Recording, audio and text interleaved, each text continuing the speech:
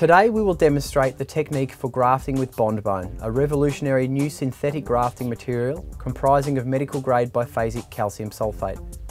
BondBone comes in two sizes, 0.5cc and 1cc, with separately sterile packed syringes in each box, including stickers for patient files. For further information, product brochures and literature, please contact MIS Australia on 1300 724 410.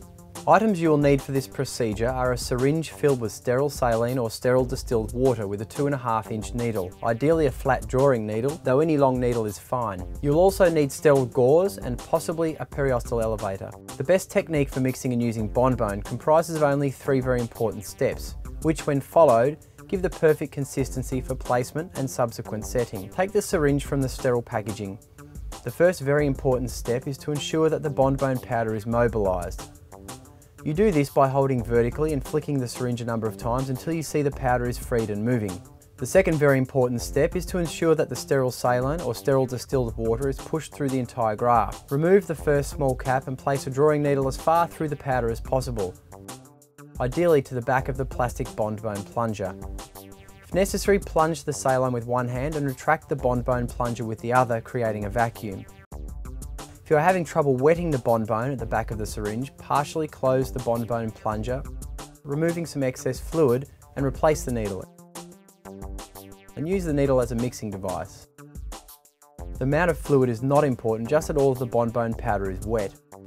Once the powder is fully wet, plunge the excess fluid from the BondBone syringe into the gauze until you feel light resistance against the plunger. This third very important step is not to apply excessive pressure when expelling the surplus fluid, as this will set the graft material and it will either not come out of the syringe or come out as a pellet. When you remove the second cap from the BondBone syringe, if appropriate pressure has been applied, there should be a droplet of fluid on the tip. Dab this dry with your sterile gauze. Liberally apply the graft material to the defect. There is no need to compress the graft, just fill the entire defect area, allowing 20 to 30% extra material. When the defect has been filled, place dry gauze over the graft until it is set. This may take a few minutes depending on the site. Remove the gauze once the graft is set and apply wet gauze to perfectly set the periphery of the graft. Once set, it will hold its shape and ready to suture over. BondBone does not require the use of a barrier membrane as it is soft tissue cell occlusive.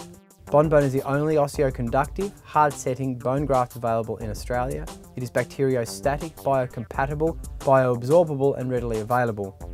Once set, it is nanoporous to allow vascularization. The nanopores grow as the material resorbs to allow bony ingrowth. It does not contain animal tissue, full primary closure is not necessary, and encourages quicker healing and bone growth. Thank you.